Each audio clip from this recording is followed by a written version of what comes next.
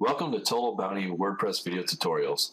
Total Bounty is a digital marketplace for buying and selling HTML templates, WordPress themes and plugins, and PSD files and graphics. Let's get started. This video I'm going to cover how to create an XML sitemap with a plugin and how to install it and how to get it working. So what you got to do is first you got to install it. Go to plugins, add new, and then XML sitemap. And I'll throw the word Google in there for a keyword too. And you get a whole bunch of them, right? You don't know which one to pick because there's a lot of them. One little trick I've learned is hover over the stars and it'll tell you how many ratings. 27, 11, 4, 4, 5, 31, 2,760. Point being is this one has been around for a long time and it's rated extremely high.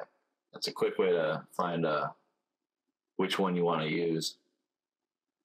As you can see, you'd hit install and activate it. I already have it installed. So after you install it, the settings page is on settings and XML sitemap. And once you first get there, the sitemap wasn't built yet. So click here to build it for the first time. Click it and it's going to go ahead and it's going to build your sitemap. And it's going to notify Google, Bing, Ask about that you've created a sitemap and the location of it. Now here's all your different options for it.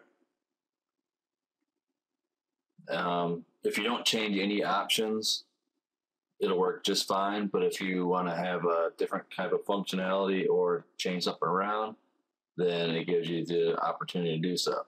Like if you didn't want to update Google or Bing or Ask when you update your blog for some reason, you just click that. But I would recommend you just leave all these on because this is the purpose of doing it. And you also get some advanced options if you want to try to change the memory size in case your sitemap is extremely big. Some servers only have a certain type of memory, and if your server only runs for 15 seconds for a process and shuts off, you can try to up the execution time in order to get that to work properly. But you have all these different options down here. You have priorities for what you can have. Location of your sitemap. You can put it in a different location if you want. Change the file name and a link that goes straight there. You can view it. And you can change what you want in for the content. Like I said, out of a box, what you have here is good, but if you want to add other stuff, feel free to. Then you can exclude different categories. You can change the frequencies. This is just giving the search engine a hint, saying that your homepage changes daily. Your post pages change monthly, static. Whatever you think it is, you can set it at. But whatever you think it is, for instance, Google's going to figure it out by themselves. And if your homepage only updates once a month, even though you have it set it daily, well, you're only going to get crawled again once a month. And it's not going to come back daily because you say so. The same thing with priorities. You give your priorities of which ones are more important. But that's all there is for the options. These are great for any website. You always want to submit a XML sitemap to the search engines so the search engines knows which pages you have on your website and the URLs. This is if you have like a 3-4 page website, it's not really that important. It still helps, but it's not really that important. But these are great for large dynamic websites with thousands and thousands of pages.